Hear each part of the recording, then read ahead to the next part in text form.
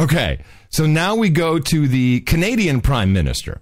What's his name? Who's the Canadian? Harper? Is that Harper still? Yeah. That guy? Yeah, it's Harper, right? And it's great and fantastic. And, of course, we can't forget our Canadian Armed Forces. But words matter. Listen to what he says.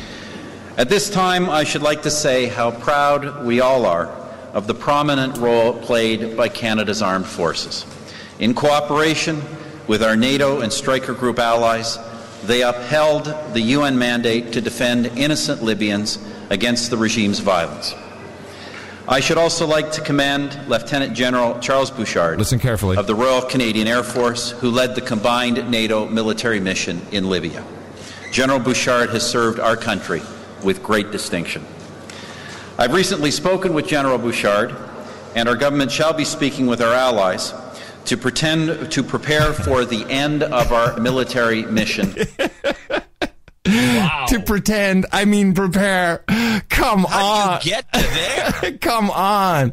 To pretend. How do you get to pretend? Because this is Freudian. It's what's on his mind. It's like, we're just pretending to get out. We're not. We're sending more in because we got to protect our oil interests. Holy crap. That is already the clip of the day. Listen to it again. It's so good. With General Bouchard, and our government shall be speaking with our allies to prepare for the end of our military mission in the next few days. You know that's not like a flub. No, that's not. It's not like pretend. No, it's pretend. He says pretend. To pretend to leave. Pretend. We're going to pretend. I mean, prepare.